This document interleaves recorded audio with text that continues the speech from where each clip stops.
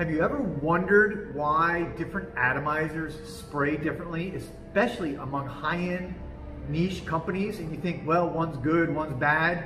I'm actually going to give you a quick brief description and show you in person why and tell you what the reason is behind the difference in the atomizer. So stay tuned.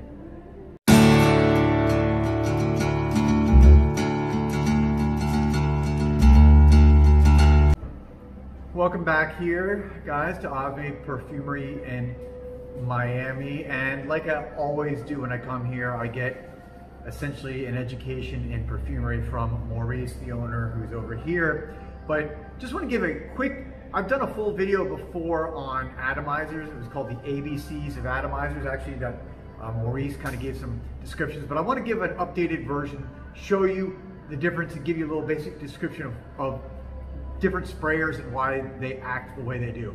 So I'm going to first show you here. I've got Danger from Rouge Dove. This is from the Parfum Cologne collection. And by the way, Parfum Cologne, this is still an EDP. It's an Eau de Parfum concentration, so it's very concentrated.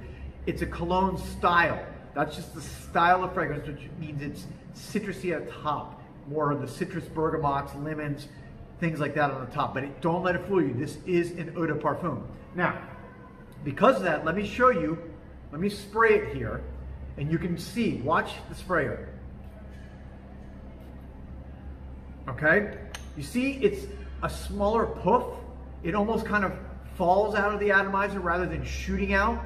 And you may think, oh, Rouge Dove, they use cheap atomizers? They use cheap sprayers? No, that's not the case. But before I explain, let me show you, this is from Etat Libre d'Orange.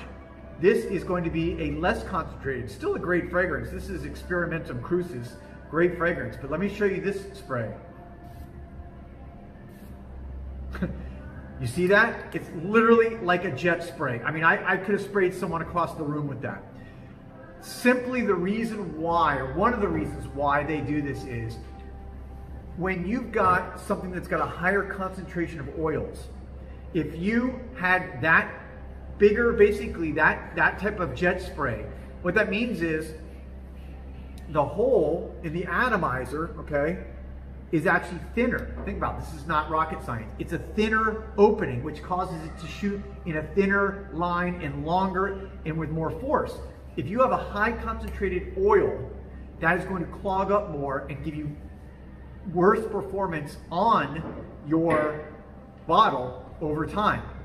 So they can't have that. They have an atomizer where the hole is going to be a little bit bigger, and therefore it's going to come out more in a puff, more in a cloud, versus something that's going to have maybe it's 17 or 18% concentration, not 20, 22, 25%, and it's going to come out more in a jet. Now there's a second reason other than that, and manufacturers or the maker of the perfume companies, when they're doing this, they design the sprayers, and this is for high-end niche companies, typically quality companies, based on the notes they're trying to get you to smell. So if they're going to give you something that sprays out more and heavy, maybe they're trying to highlight maybe some of the middle notes or the top notes or the base notes, versus if they're going for a jet spray, maybe they're trying to, again, highlight certain components of the fragrance, the dominant notes, for example.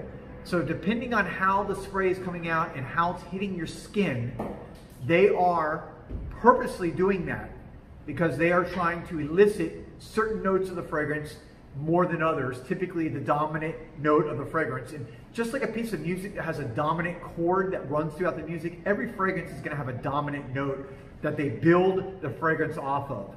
And the chords that are all mixed around are based on. So they're probably using the atomizer there on that principle. So you got two overriding principles, just to summarize real quickly.